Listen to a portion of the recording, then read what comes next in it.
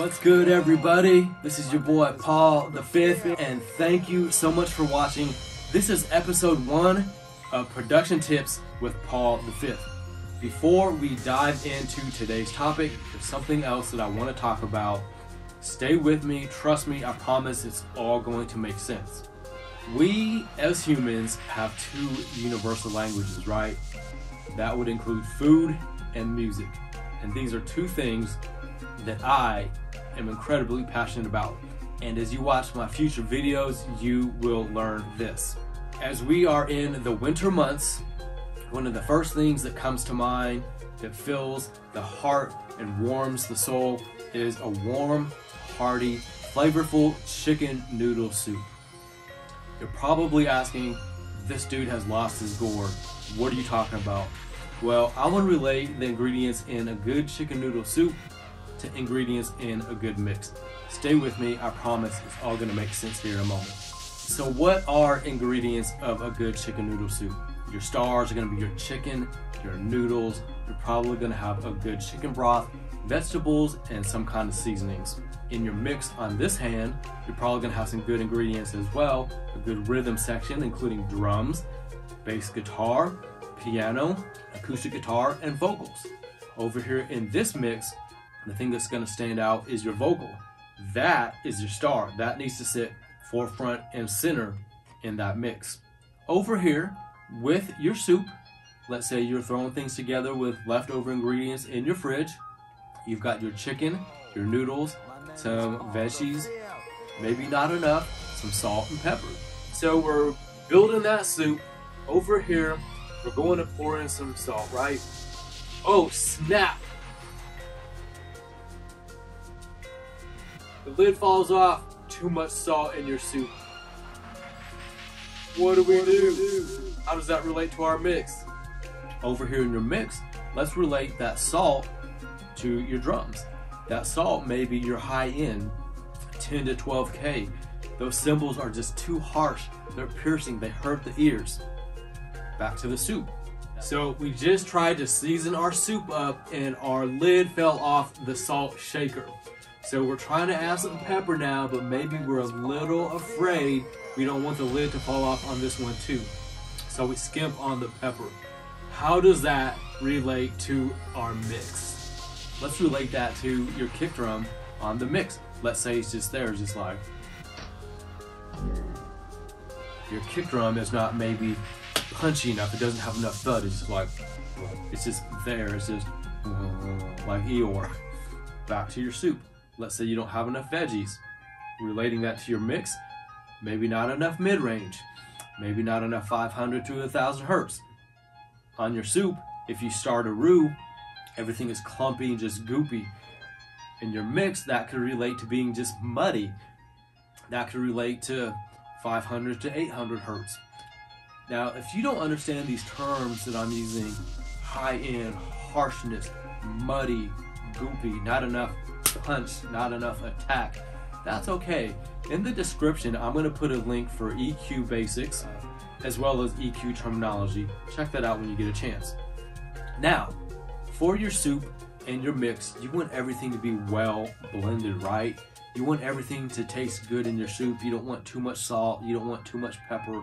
You don't want lacking vegetables. You don't want too many noodles.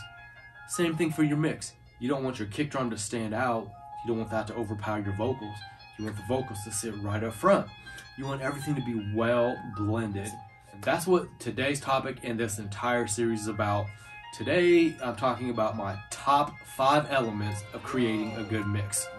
No matter where you are in your musical production journey, if you're just starting off, you've got a MacBook Pro and a 2-channel interface, or you've been doing this for 15 years and you've got a full-fledged recording studio with an 80-channel SSL, the number one thing you have got to understand is signal flow. How does that signal come into your station? How is it routed every step in between? And how does it go out? Incoming signal, in between, leaving. Incoming signal, every step of the way, and out. Incoming, outgoing, I/O. Once you understand signal flow, the second most important thing you need to understand is gain staging. What is that? I call it the acceptable incoming level of that signal coming into your workstation. In terms of numbers, some recording engineers will say they like to start at -12 to 15 dB. Myself personally, I like to start at -18 dB. Here's why. If this is your meter and you start right here at -12 and this is your top, you only have this much room to work with. If this is your meter and you start at -18, you have this much headroom.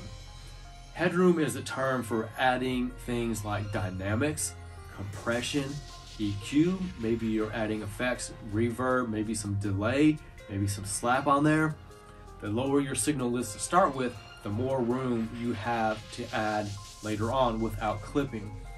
In terms of colors, you want that signal to be in the green, maybe just bumping that yellow. You don't want things in the red like tomatoes.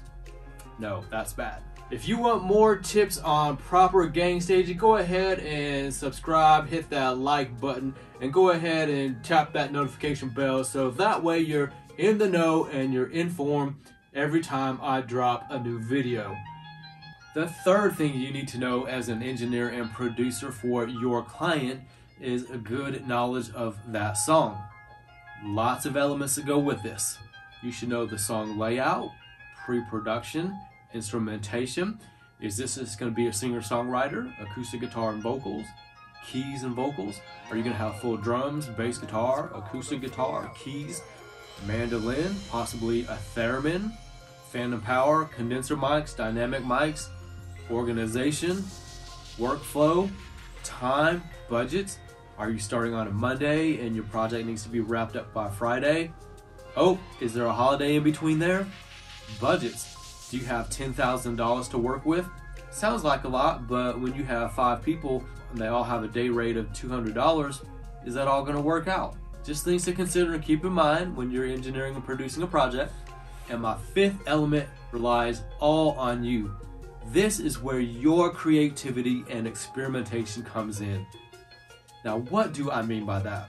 What I mean is definitely have templates, have things set up, but don't always use your same exact workflow for every same project, or else everything's going to sound exactly the same, right? So maybe try a different plugin, maybe try a different setting, use some different EQs. If you're going to add some reverb, don't use the same one on everything. Maybe try something on the vocal, maybe something on your piano, 2 different ones. Make things exciting. Part of your job as a producer is to use some psychologies. Get the best performance that you can possibly capture from your artist that you're working for. You want to capture raw emotion. You want to capture power. You want the people that are listening to their music, you want that to pull at their heartstrings, right? You want to know, I recorded that, I did that, I brought this artist's vision to life, right? So if you have an idea and you can grasp these 5 concepts, you have a great foundation for what it takes to become a recording, mixing, and mastering engineer. As I said, this is a good basis and a good foundation for starting a good mix. And every episode we're going to be building upon this. Stay tuned for next week's episode. I have something incredibly exciting. It's what I call my rig rundown. My new Mac Mini will be here. I'm putting a new monitor in. I'm going to show you all the tools that I have accumulated, the setup that I have built that works for me, all my plugin suites, my recording process, the templates that I have, so that way you can build a foundation, create a process, and a good workflow for yourself as well. Thank you for watching. Much love. I appreciate you. And I will see you next week for my rig rundown.